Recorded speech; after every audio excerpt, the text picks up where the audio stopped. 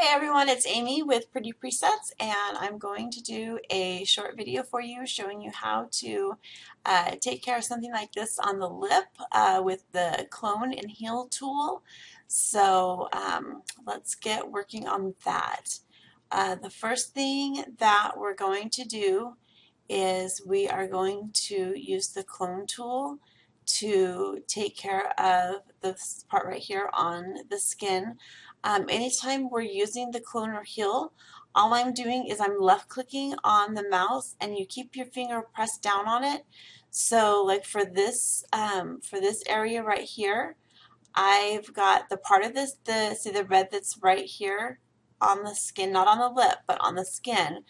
I'm going to cover over that with the clone spot, and then I'm going to left click on it.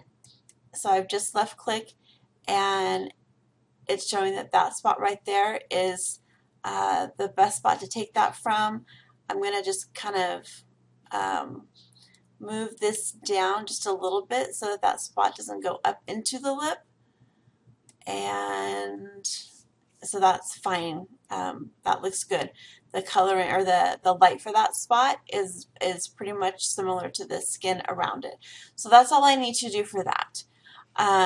So now what I'm going to work on is I'm going to work on this part right here, which is the tricky part, because every picture that this little guy is in is going to have this right here, so we want it to be as simple as possible. So what we're going to do is we're going to use the healing tool. We're gonna click on this again. Once we're all done with all of this, if you could, there's a little bit of a line around this. I'm not too worried about it, because once we're done with everything, we'll do a little bit of skin smoothing right here, and we'll do some lip smoothing as well. So I'm not too worried that this wasn't like perfectly blended. It doesn't really matter right now. So we're gonna work on this part right here. We're going to use the let's try the cloning first and see what that does, because there's only so much of an area. See, obviously the skin is not one of those areas that is going to cover that spot. So we need an area from the lip that's going to heal that. So let's try that there. Move that up just a little bit. Let's see. Okay, that's looking better. And so what we're going to do next, so if you could see what I was doing, I was just clicking, I was holding down on the mouse, I was holding down the left, I was left clicking on the mouse the whole time, holding it down and moving this. So this is your sample right here, and then this is the spot that we needed to fill. And so once you've selected your spot, then you can take where you're covering it up, and you can actually move that as well to make sure that you're covering up exactly where it needs to be. The reason that I moved it was because see how there's this white line on her lip right here? So I wanted this to be able to line up with that. So that way it would be this nice cohesive line, so that you'll never be able to tell that that we did any of this. So the next thing that I'm going to do is I'm going to try to kind of work on this right here. Again, we're going to have to move that because it's not part of her hair. And I might actually need to use the clone tool for that instead, because of the angle that the lip is. And so if I want to delete that, see that pin, how it's black right there?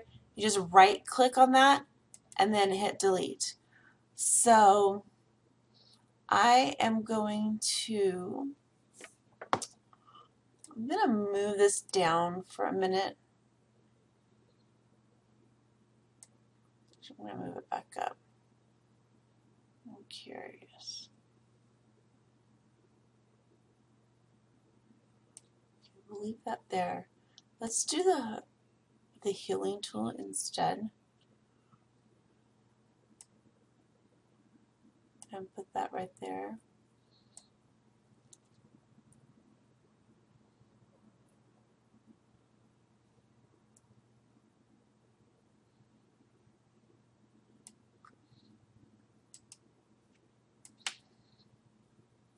Okay.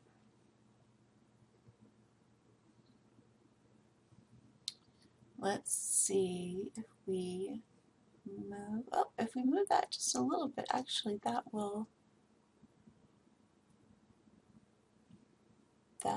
work just a little bit because we're going to move it. Now we still want to keep that white line there.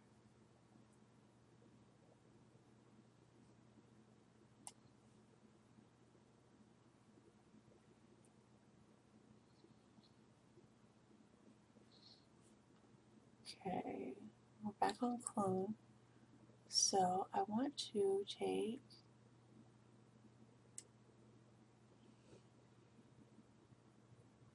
a little bit of this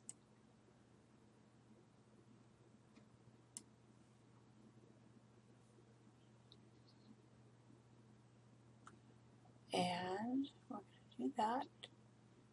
And we've got our lip guy here. Okay, now we're going to close it. Now remember what I said. It's okay if it doesn't all look like perfectly smooth right there because now we're going to smooth it. Okay, so we're going to lip smooth first. So just go over the lips right here.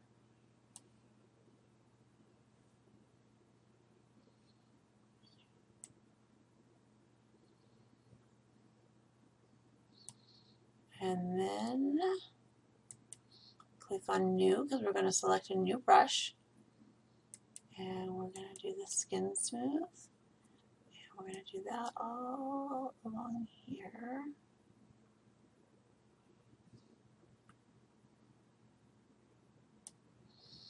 We're going to go all the way down. Just that.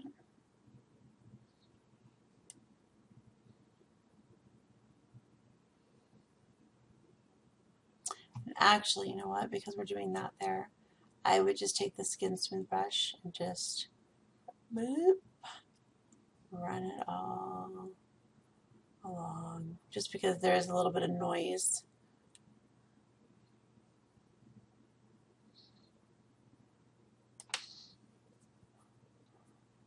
So we just do that, and this is our before and after. So this is before and this is after. I don't think that anyone is going to pick this apart knowing what this looked like here. That's so much better, right? So it won't take you very long once you kind of figure out how to use it, okay? So just what we did was we used the cloning tool first to do the skin part down here. And then we used the heal tool. No, we did the cloning tool again to do this part up here, okay? And then we used the heal tool, I believe, to do, there was another little patch that we had to do down here, okay? So you just kind of have to go back and forth and figure out what looks best, and just make sure that I'm just going to show you something real quick. Just make sure that if you're trying to, you know, fix something that is, you know, like the lip that's, you know, at this angle, then you need to clone at that angle. You can't wipe at that angle trying to fix something at that angle. So you need to make sure of that. So that's really all that there is to it. Cloning and healing isn't that hard to do in Lightroom. It just takes you a little while to to get used to it, especially if you're coming from Photoshop. I've been trying to learn how to clone in Photoshop, and I'm not getting the hang of it at all because I'm so used to doing it in Lightroom. So it's not hard to do. Just be patient with it and remember that a lot of times you just have to do it in small amounts. You just have to get that brush small enough. But like you could see, we only had to do it in like, I think it was like 3 segments that we had to do here. So that's really not that hard at all. So anyways, I hope this helps you guys, and hope you go out and create something pretty. Have a fabulous day.